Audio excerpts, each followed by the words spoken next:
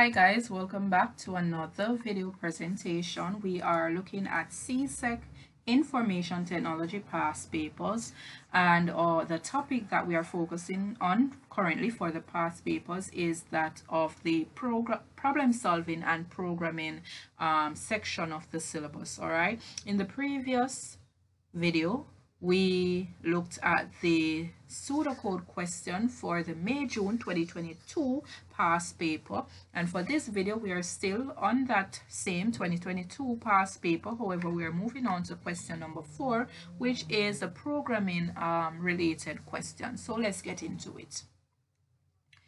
The background information that we have here is that a credit union gives out loans of $10,000 at a fixed monthly interest rate of 1% on the principal amount. All right, so this line is telling us that we currently have a fixed value, and that fixed value is the monthly interest rate. In other words, that value is going to remain the same throughout all the calculations in our program down here.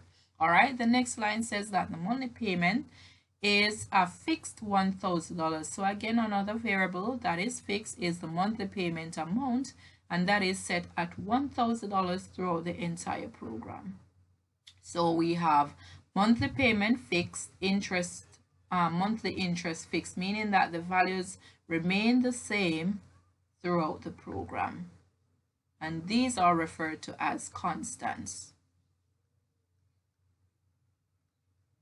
All right, next it says the amount paid to the principal each month is the monthly payment amount minus the interest paid for the month. The second paragraph gives us an overview as to what the schedule should be showing principal, among other things, and it also gives us some information in the second line, which says that the interest charge for each month once the principal is greater than 0. So in other words, they're telling us that once the principal has a value that is greater than the value 0, then the program is expected to continue to execute because that condition is true. All right, and then between the lines start and stop, we have our lines of code, which we will also be monitoring in order to answer some of the questions. All right, so let's proceed to section question 4a. Question 4a says to identify two variables which, when they are added, will always equal to the monthly repayment amount. So in other words, they're saying when you return to the lines of codes above, right, you should identify two variables, right? And when these two variables are added to each other, they should be equal to what the monthly payment is, which is $1,000. Here we have monthly repayment, but again, the choice of words that they use is still saying it is the monthly payment. All right, so if we proceed back to the lines of code, we're looking for some lines that mathematical calculations are taking place, and those start from line 6 to line 9, and there's a leap to line 11 and 12.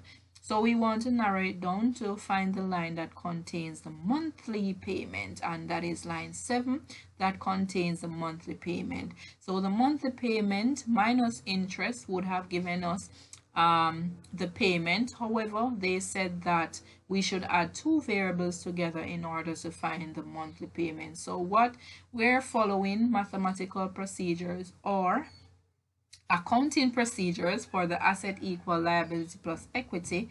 We want to shift or change position for payment and monthly payment, right? So in this case, we're moving monthly payment to the left, where the results of the calculations will be stored. So currently, in order to find payment, monthly payment minus interest is the calculation. This time we want to find monthly payment, so we're moving it to the opposite end, and now we can say that payment is thrown to the calculating side, and this set time the symbol will also change from the minus to the plus. So the two variables to find the monthly payment once they are added together is payment and interest. All right, so here payment, interest. All right, B, for BI, it says that the pseudocode has a logic error. Identify the line with the error, and secondly, make the necessary corrections. So logic errors, first you would have to identify what is a logic error. Logic error has to do with those type of errors that we normally will not realize at the same time within the lines of code that is written. These we often come across once we run or we execute the program. All right, so we're looking through to see, we can check if there is any variable name that was declared that is in the calculations that we did not see. And if we look at line 11, we're seeing that there is a variable name called new principal. However, when we check where the variables were declared, we're not seeing any variable name called new principal. What we're seeing, however, is a variable name called principal. So that must have been an oversight for them in the program, and that indeed is a type of logic error that we would come across once we run the program. So that is on, the error is on line 11, and it is the variable name called new principal. So first they want the line number, line 11, and they say make the necessary corrections. So new principal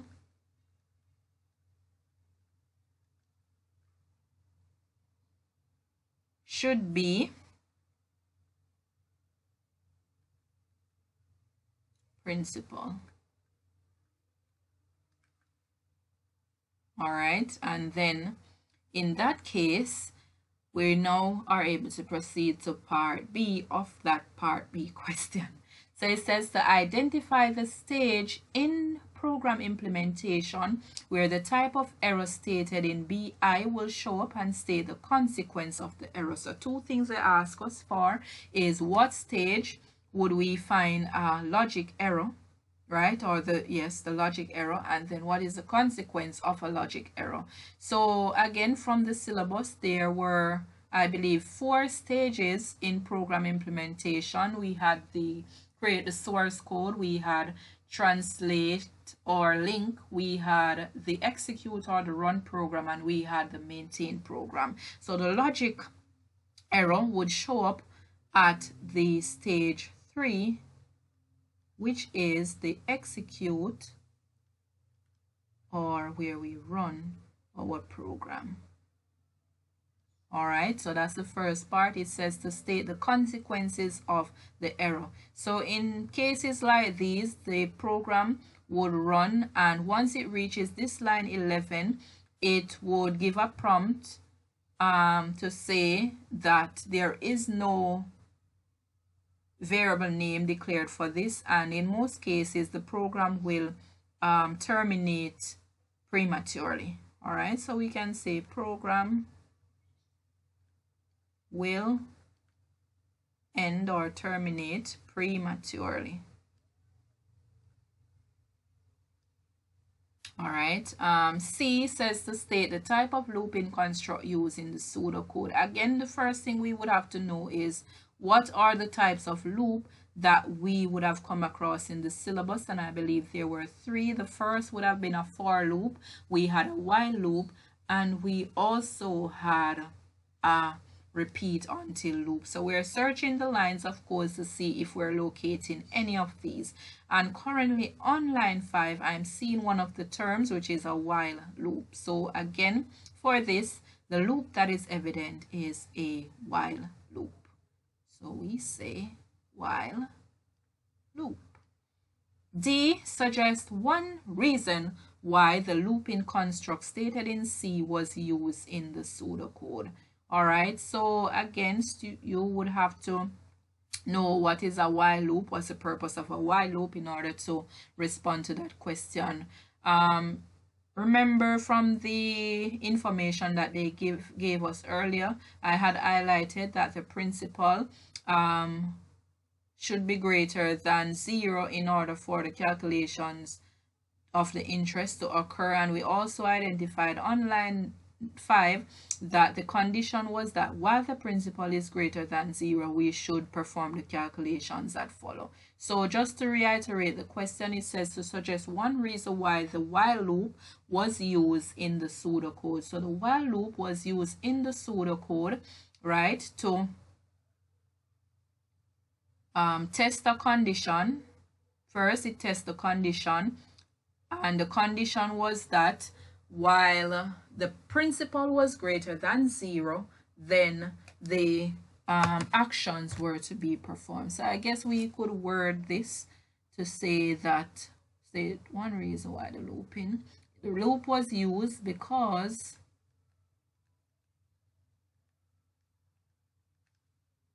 it allows the program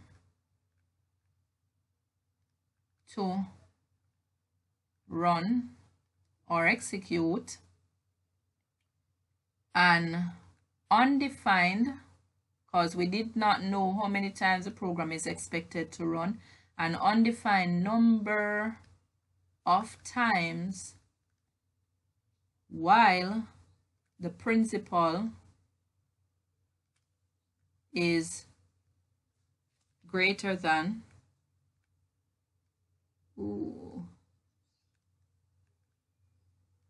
0. All right.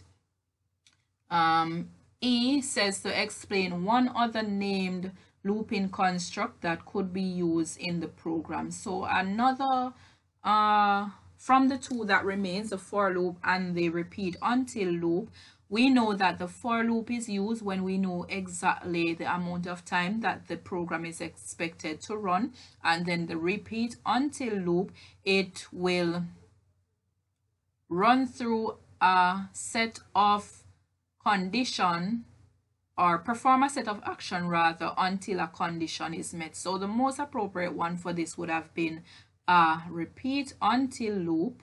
So we would use a repeat until, remember to structure your sentence properly, repeat until loop will be used as it allows the program to run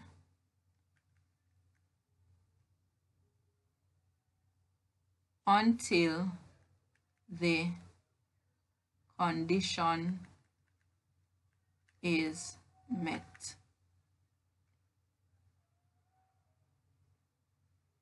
All right, and then that would have covered that section. Are at question 4F, and this is the last of this programming question.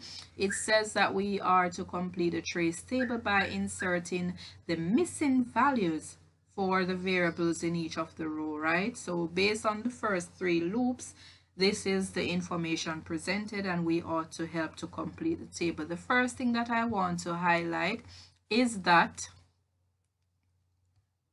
the monthly interest right here is referring to the interest, right? So remember, the monthly interest was set at 0.01. That didn't change. However, they initialize a variable for interest, so it is the interest really that we ought to find here. So let me just remove this so that you do not become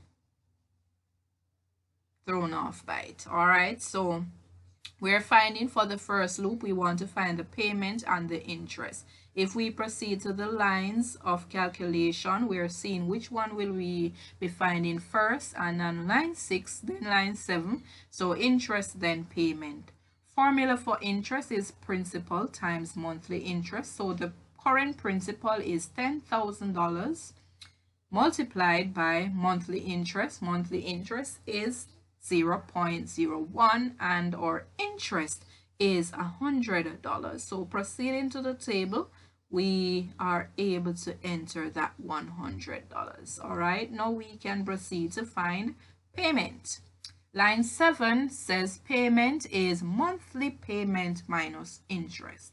So the monthly payment value is $1,000, which is fixed, minus the interest that we just calculated. So we can return to the table to see that, which is $100. So we then know that 1,000 minus 100 gives us $900 for the payment. All right, so that would have given our results for loop 1. Proceeding to loop 2, we have to find all three, which is principal, payment, and interest. So if we return to the top of our screen, first we want to find the new value of the principal. So we're looking for the line that has a calculation for that. So line 11, we had said that principal equal principal minus payment. So what was the last value of the principal minus the last value for payment, which would have been $10,000 minus that $900, and that gives us $9,100 for our new principal. All right, so now we are finding the interest first, then the payment based on how we see it in the lines. So line 6, again, to find the interest, it is the principal times the monthly interest. We are not using the $10,000 for principal because that was not the last calculated value for principal. The last calculated value for principal was 9,100. So that's 9,100 multiplied by the monthly interest remains 0.01, and the new interest is now $91. So interest $91. All right, and then payment, formula for payment was on line 7, that is monthly payment minus interest. So the monthly payment is still $1,000 minus interest. So let's scroll back to see what was the last value for interest. Last value for interest was 91, and then our new payment is $909. All right, finally on loop 3, they gave us the principal already. So the principal, the value was the last principal minus the last payment. So that was $99,100 minus 909, and that was how they got this value here. So following that, to find the interest, 81.91, it would have been on line 6, which was the principal times the monthly interest. So the last value for principal was the 8,191. They gave us that, and they said to find the interest, it would have been multiplied by the 0.01, and that is how they ended up with the 81.91 here. So the last thing that we need to find is payment. So if we proceed to the line of code, payment would have been monthly payment minus the last value of interest. All right, so let's see the calculation. Monthly payment was $1,000 minus, let me just double check, payment on line 7 was monthly payment minus interest. So that monthly payment was the flat $1,000 minus the interest, which was 81.91, which would have given us a payment value of 918.09. all right, and then that would have provided our end of our trace table. And that ends our problem solving programming topic, past paper 2022 May-June solutions. I do hope that this would have helped you guys along the way, and in order to get the hang of this topic, guys, remember practice is a must. You have to practice to allow for your brain, your hands, and everything in between to get familiar with this. Thank you guys so very much for watching, and do enjoy the rest of your day. Stay tuned, hopefully, for other videos to come. Bye, guys.